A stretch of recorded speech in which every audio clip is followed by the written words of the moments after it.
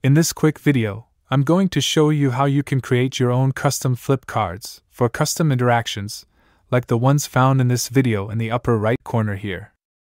To create these cards, I started with a multi-column content text block from the Add Text Blocks icon on the left-hand toolbar. I increased the number of columns from 2 to 3. I then turned on all the components necessary for these cards. I changed the alignment of the buttons to be right aligned. I then centered all the other components. Select one of the buttons, and click on the Icon tab in the Appearance section. Turn on the Icon option, and then click on the folder icon next to choose Icon. Select Assets, and find the icon you would like to use for your card buttons. I like to use the large size for my icons, and select the color of the icon to contrast the buttons, in this case white. Now head over to the Text tab in Appearance, and turn off the text for this button.